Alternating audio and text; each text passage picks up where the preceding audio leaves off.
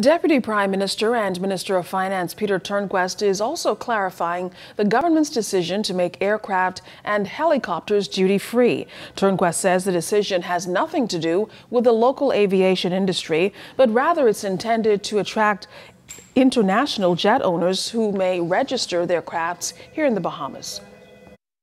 What's the benefit to us?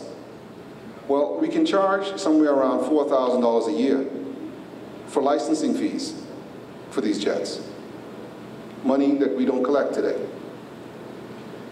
Not only that, in order to put those aircraft on our registry, they have to be inspected every year. So it means that you need to have a qualified airman, check airman, somebody who knows how to fly these aircraft, and they have to go out and check the pilots to make sure the pilots are current. Well, the Minister of Finance says with this plan, there's the prospect of eventually providing jobs and creating business in the aviation industry. We now have the opportunity to build up an aircraft maintenance business. Not only that,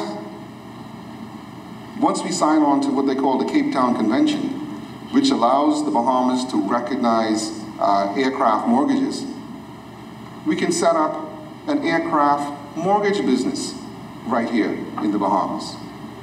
And the difference between a regular mortgage and an aircraft mortgage is that aircrafts obviously are mobile, they can move.